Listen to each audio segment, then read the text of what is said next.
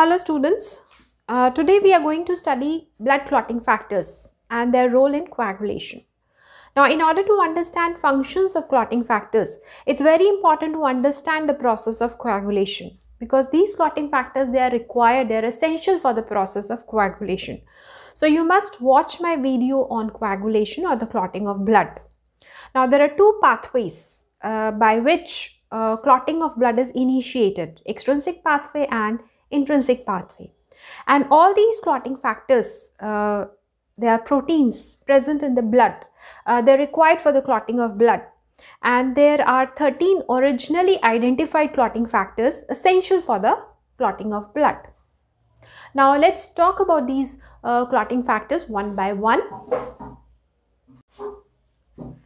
Now the first clotting factor is fibrinogen. Fibrinogen is a soluble protein. It is soluble in the blood. It is a plasma protein synthesized in the liver. Fibrinogen is common for intrinsic as well as extrinsic pathway. Now when we talk about the function of fibrinogen, the soluble fibrinogen is converted to insoluble fibrin, and the fibrin monomers, they form fibrin mesh network which entangles platelets, blood cells, plasma proteins, and finally forms a clot. The second clotting factor is a prothrombin. Prothrombin is also a plasma protein that is synthesized in the liver, but important here to note that synthesis of prothrombin requires vitamin K. Now prothrombin is also common for intrinsic as well as a extrinsic pathway. Now function of prothrombin is converted to thrombin, and thrombin in turns convert fibrinogen to fibrin. The third factor is called as a tissue factor or thromboplastin. Now tissue factor or the thromboplastin, it is a complex lipoprotein, and this tissue factor, it is released from the injured blood vessel wall due to external injury. And therefore it plays a major role in clotting of blood due to extrinsic pathway. So tissue factor is a complex lipoprotein and it is released from disintegrating subendothelial tissue and fibroblast of blood vessel wall. That is, a tissue factor is released because of injury to the blood vessel wall because of external injury, like for example trauma or accident. Now tissue factor, it is required in the extrinsic pathway, and when we talk about the function of tissue factor, it is a primary initiator of coagulation in the extrinsic pathway. It is must for the extrinsic pathway. The fourth clotting factor is the calcium ions. These are the inorganic ions in the plasma, and calcium is acquired from bones and diet. Calcium is common.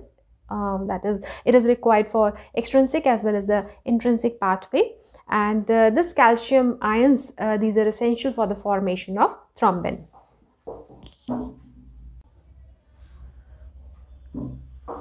Clotting factor 5 is also called as a labile factor or proaccelerine or accelerator globulin. It is a plasma protein synthesized in the liver. Clotting factor 5 is also common for intrinsic as well as extrinsic pathway. Now when we talk about the function of clotting factor 5, now in order to understand the function, please refer to the common pathway of coagulation that has been explained in my video on coagulation of blood. Now clotting factor 5 is essential for the formation of thrombin in the presence of calcium and factor 10A. Clotting factor 6 does not exist. Then talking about clotting factor 7, it is also called as a stable factor or proconvertin or serum prothrombin conversion accelerator. This is a plasma protein synthesized in the liver, and synthesis required the presence of vitamin K. This is clotting factor 7. It is essential for the extrinsic pathway, and function of the clotting factor 7, activated clotting factor 7, that is 7A, along with the tissue factor, activates a clotting factor 10 in the extrinsic pathway. Now the clotting factor 8, It is also termed as anti-hemophilic globulin or anti-hemophilic factor A. It is a plasma protein synthesized in the liver and other tissues. It is essential for the intrinsic pathway. Now, function of the clotting factor 8. Clotting factor 8A complexes with 9A to activate the clotting factor 10 in the intrinsic pathway, and the deficiency of clotting factor 8 causes a disease called as hemophilia A. This hemophilia A, it is a genetic disorder.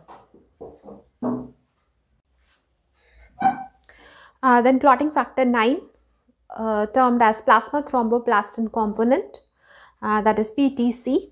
It is also called as a Christmas factor or anti-hemophilic factor B.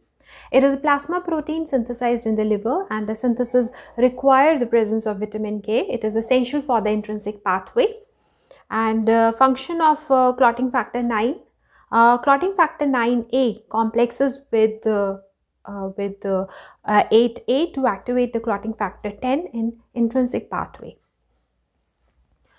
Then clotting factor 10, it is termed as a Stewart-Prover factor, and this is a plasma protein. It is synthesized in the liver, and synthesis requires the presence of vitamin K. Now, clotting factor 10 is common for both intrinsic as well as extrinsic pathway, and it is the first component of common pathway. It activates prothrombin to thrombin in the presence of calcium and activated clotting factor 5. Now, the clotting factor 11 is termed as plasma thromboplastin antecedent, that is PTA, or anti-hemophilic factor C. It is a plasma protein synthesized in the liver. It is essential for the intrinsic pathway, and activated clotting factor 11 activates clotting factor 9 to 9A in the intrinsic pathway, and deficiency of clotting factor 11 causes hemophilia C. Next clotting factor is the clotting factor 12.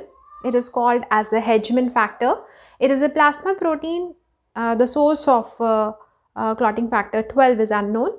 It is essential for the intrinsic pathway, and clotting factor 12, it is the first component of intrinsic pathway, and clotting factor 12 is activated by the activated platelets.